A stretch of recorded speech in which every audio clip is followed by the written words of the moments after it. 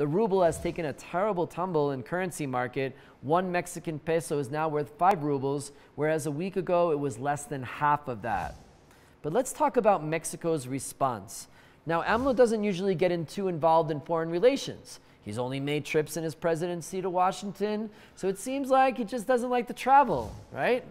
Los colchones están duros en el extranjero. Or maybe he just doesn't like that places may not have his favorite stores there. No hay misceláneas en Francia. But he has sided in the past with, some say, are ruthless dictators who have destroyed their economies and quashed political dissent in their countries. But if there's an AMLO doctrine for foreign policy, it is that he believes in self-determination, probably due to his own experiences here in Mexico. He believes strongly in the power of the people to democratically elect their leader and detests when a larger foreign power meddles in the country's affairs. And this invasion by Russia, a much larger foreign power, of Ukraine is exactly that.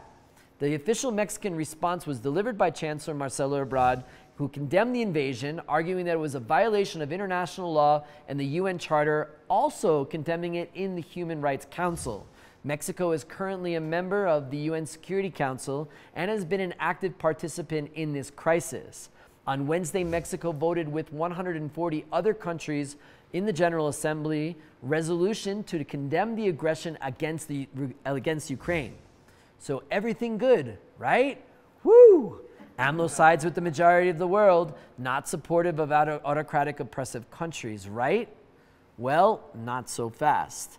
AMLO announced in his morning news conference on Tuesday they will not impose economic sanctions on Russia like Europe and the US, citing that he wants to be friends with everybody. Nosotros no vamos a tomar ninguna represalia de tipo económico, porque queremos mantener buenas relaciones con todos los gobiernos del mundo. Great.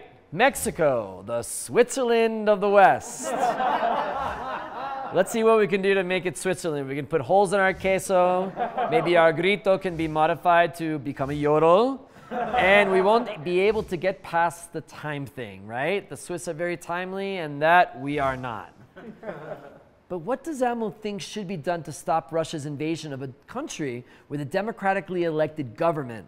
Does he think the condemnation was enough? Will Mexico send troops to stop the invasion? Of course not. Seems like sanctions are the only weapon the West has right now to stop Putin. So why did AMLO take this decision? There's a lot of questions. Number one, Russia has been assisting his leftist friends in Nicaragua, Venezuela, and Cuba, so maybe he doesn't want to anger them. He also mentioned in his press conference that he has not liked the fact that social media is censoring Russian state media.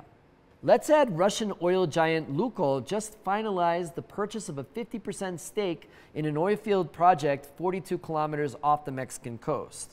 And also, is there a widening rift in how abroad and AMLO want to deal with this crisis, sending mixed messages to the public? A lot of questions, not a lot of answers.